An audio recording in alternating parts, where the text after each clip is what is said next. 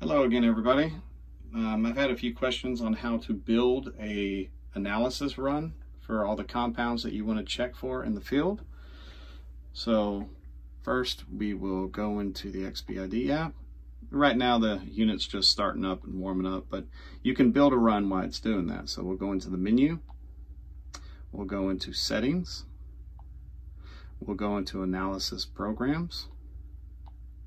And then here is where you would add analysis, or you would modify an existing analysis. So we'll add one, pushing the plus button, and then we'll name it. Just 1, 2, 3 for this. And then over here are the compounds. So let's add compounds. Let's start off with acetone, benzene. We can move down to ethyl acetate, heptane, and you'll see these blocks start to disappear. That is because in your choices you made, there's a cross sensitivity to some of these other compounds, so it'll take that choice away.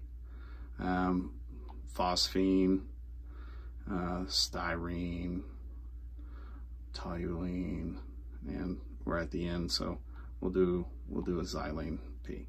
So then, well, after we've chosen all the compounds we want to do in our run, then we'll go back, and now it has those compounds in there.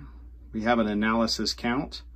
This is the amount of times you want it to run. As of right now, the run that we built would last 146 seconds and only flush for 2 seconds. So say that you wanted to leave it in the field and do run after run after run, you can add up to 10 runs in a row. So you can leave it in the field and get a better idea of what's happening over time. We'll take that down to 1. And then you save it.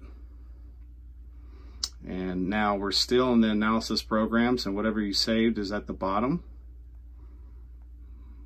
So if I want to move whatever run to the top to make it easier when we're on the measurement page, I would hit that, would choose this, and I would just run it all the way up to the top.